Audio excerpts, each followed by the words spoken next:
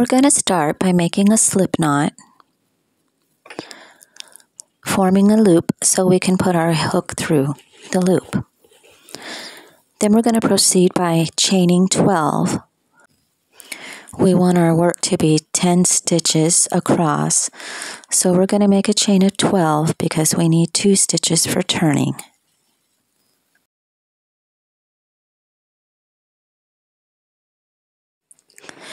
There are different ways you can hold the yarn when you're crocheting. Most people don't hold it the way I do, but this is the way I learned. I was self-taught, and you can hold the yarn whatever way is comfortable for you.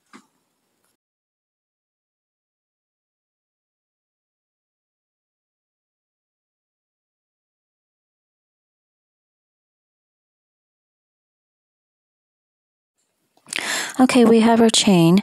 Now we're gonna yarn over, and we're gonna go into the back loop of the 3rd chain from the hook, pull through, then yarn over and pull through all 3 loops on the hook.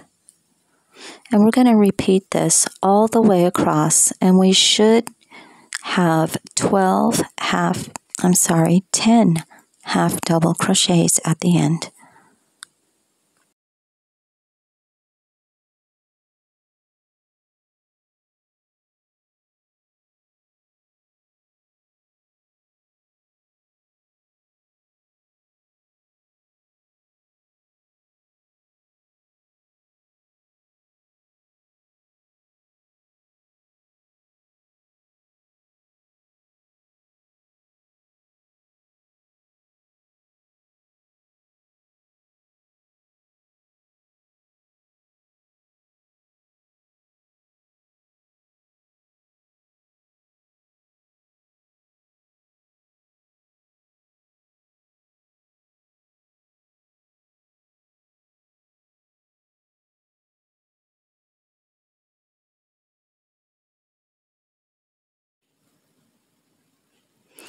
Now after going into the last half double crochet here, we are going to chain 2 and turn our work.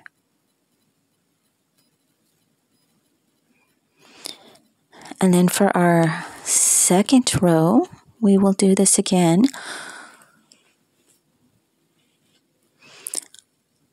But we're going to be going in through both those loops. So we'll yarn over, go through both loops, the 3rd stitch from the hook, our chain, and again yarn over, go through both loops, yarn over, bring through 3. We're going to continue this across all the way to the end, and then we'll chain 2 and turn our work again. And this is how we do our half double crochet. Thank you for learning with me. Happy crocheting.